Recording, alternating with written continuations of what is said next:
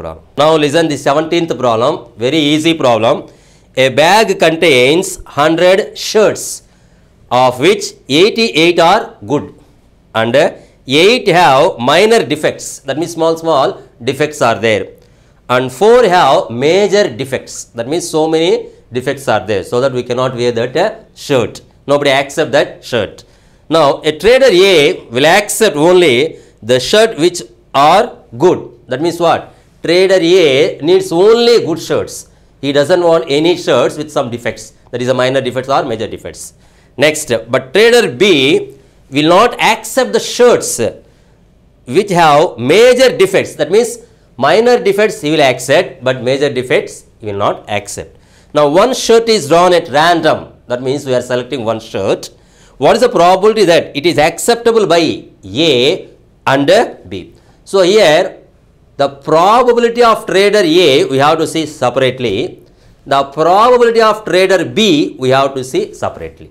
So for each of the trader we have to use the probability definition. For that, first we have to see how many number of shirts are there. That is your N of S. Now number of shirts, 17th answer.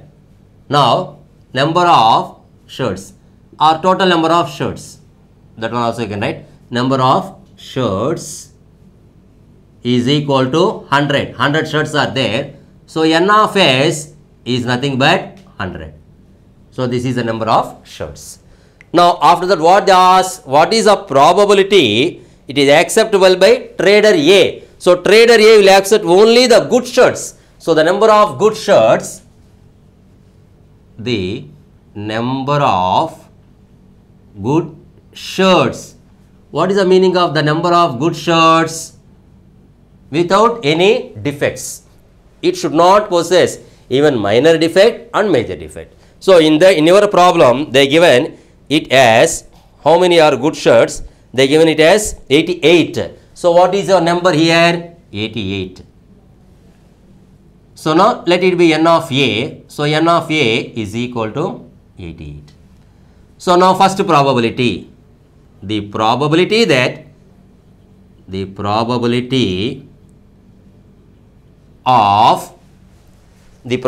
of accepting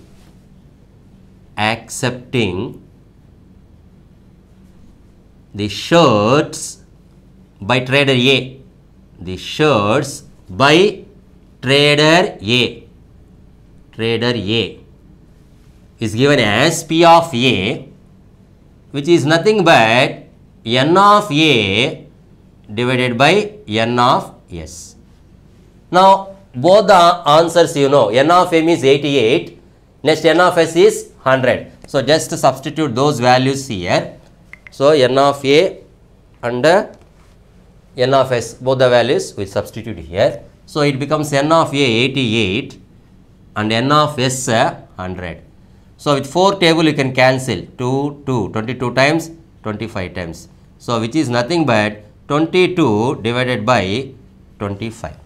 So that is your first answer. Now what is the second answer? So look at your problem now. What is the probability it is accepted by trader B? So trader B, what is the concept? Trader B will not accept the shirt which have major defects. That means what? He will accept shirts with good ones as well as minor defects. But major defects he won't accept. That means nobody will buy, no customer will buy those kind of shirts. That's why he is refusing those kind of shirts. So major defects, without major defects, how many shirts are there? We have to see. Good ones as well as minor defects. So that is your N of S for the, so that is your N of B for the next value, the next probability. So now second one, before going to second one, you should write like this, the number of shirts acceptable with trader B. After that we will calculate also. Now the number of shirts acceptable by trader B. So in this case N of B what you are going to get here, you will accept the good ones, nothing but 88. Apart from the good ones, you will accept the shirts, those have minor defects also. How many shirts are there with minor defects? They given the problem itself 8. So 8 more shirts you have to add. So 88 plus 8, what is the answer? 96. So that is your N of B. Now similarly, you should write the probability of accepting the shirts by trader B. So now I am writing that one here. The probability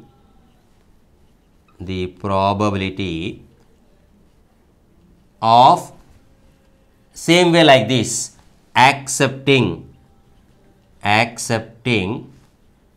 the shirts by trader B.